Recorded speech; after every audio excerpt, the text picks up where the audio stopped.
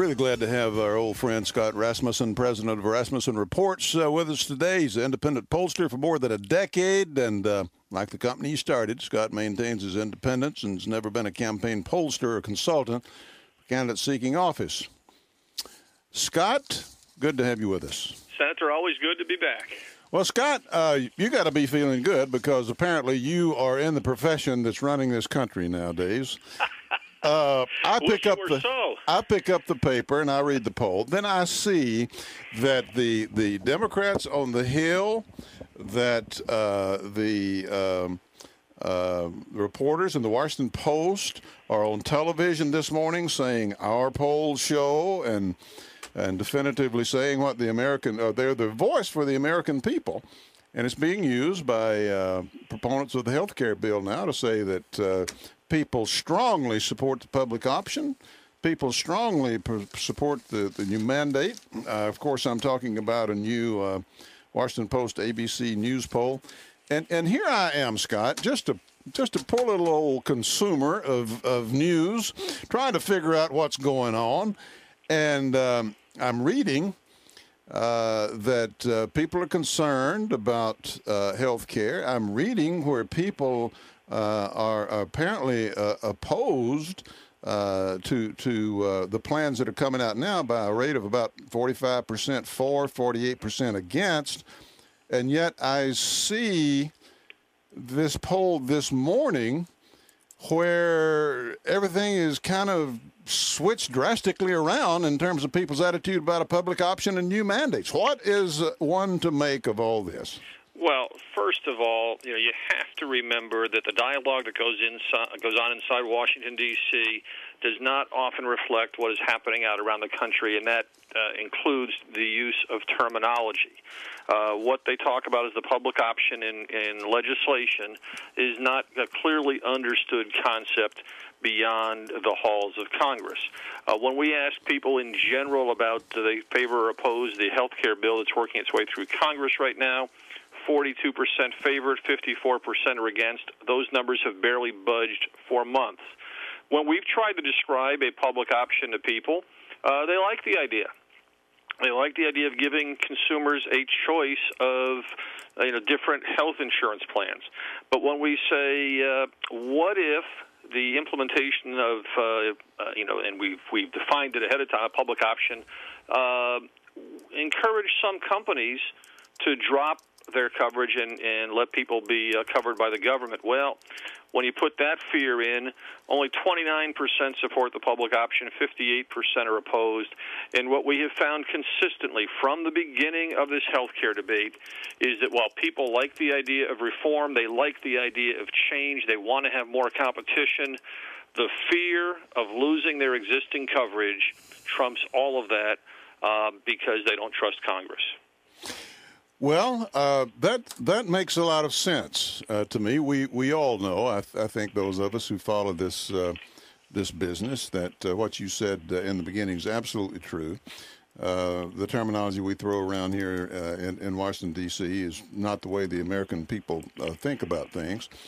And I look at the way, according to the Post this morning, the way that they pose some of these questions apparently is right along with what you were saying. For example, on the mandate issue, they say, they put to the people, would you support or oppose a law that required all Americans to have health insurance, either getting it from work, buying it on their own, or through eligibility for Medicare and Medicaid?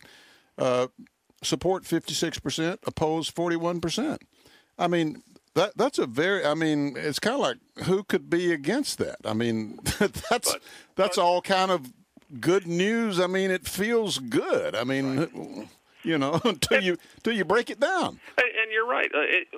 People do want to see something done. 54% of Americans believe our healthcare system needs major changes. But if you were to take that question and present it, really on the people that it would most impact, we've asked about should people who are young and healthy and who have made a decision not to buy health insurance, should they be required to buy it? Only 31% say yes. There is a recognition out there, and this is one of the troubles you get into.